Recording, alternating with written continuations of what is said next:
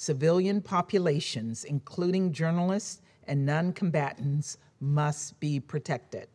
Attacks against civilians or civilian objects must stop, and the human rights and fundamental freedoms of all Afghan citizens, especially women, girls, and members of minority groups, must be respected.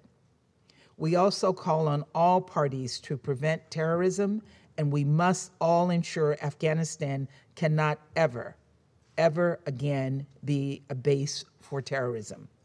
We also call on the Taliban to permit humanitarian organizations to continue their vital work in Afghanistan.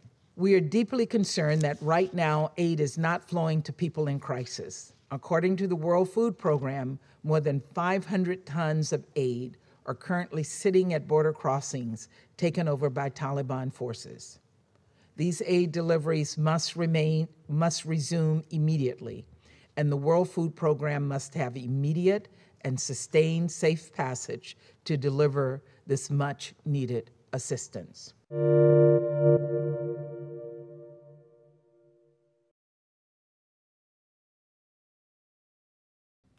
Thanks for watching Bloomberg Quicktake Now. Subscribe to our channel to see the biggest stories the moment they happen from around the world.